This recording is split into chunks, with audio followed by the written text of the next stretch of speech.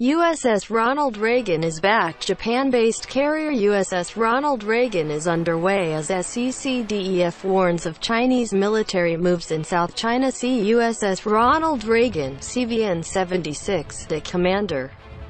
Fleet activities Yokosuka, CFAY, Japan on April 25, 2020. U.S. Navy photo. The U.S. aircraft carrier forward deployed to Japan is back at sea for trials after its annual repair period and ahead of its spring patrol in the Western Pacific, USNI News has learned.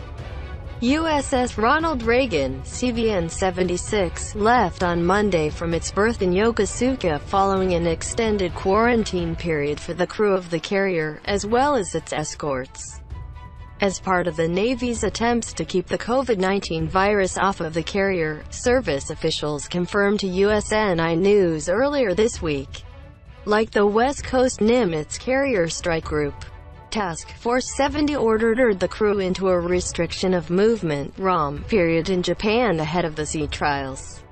At the conclusion of the ROM period, U.S. 7th Fleet discovered several asymptomatic positive COVID-19 sailors in the quarantine crew and kept them off the carrier. The Navy did not disclose the number of cases, but the New York Times reported there have been at least 16 positive cases from sailors assigned to Reagan. The quarantine period ahead of deployment is one of the lessons the Navy is absorbing from the outbreak on USS Theodore Roosevelt, CVN-71, that has sidelined the carrier in Guam since March 27. The carrier reported more than 1,000 positive cases stemming from what started out as just a handful of infected sailors. Curbing infections on deployed ships has become a top priority for the Navy.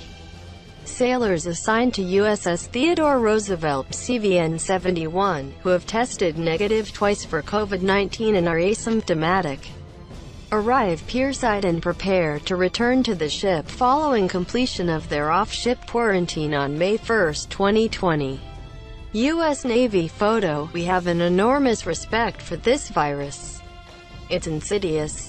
And the reason why it's insidious is the asymptomatic spread. Vice Admiral Richard Brown, the commander of Naval Surface Forces and Naval Surface Force Pacific, told USNI News in an interview Friday. The underway comes as senior leaders have warned of increased Chinese military activity in the South China Sea. We continue to see aggressive behavior by the PLA in the South China Sea. From threatening a Philippine Navy ship to sinking a Vietnamese fishing boat and intimidating other nations from engaging in offshore oil and gas development, Secretary of Defense Mark Esper told reporters at the Pentagon on Tuesday.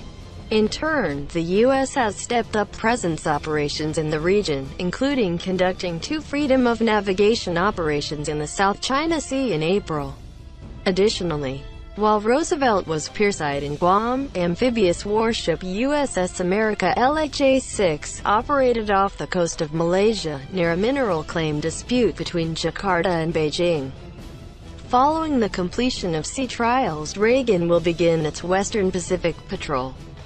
I think it means a lot not only to our sailors of our strike group but also to our nation as a whole and our partners and allies that we get Reagan back to sea and back out on deployment where she belongs. Task Force 70 Commander Rear ADM George Wickoff told Stars and Stripes on Friday.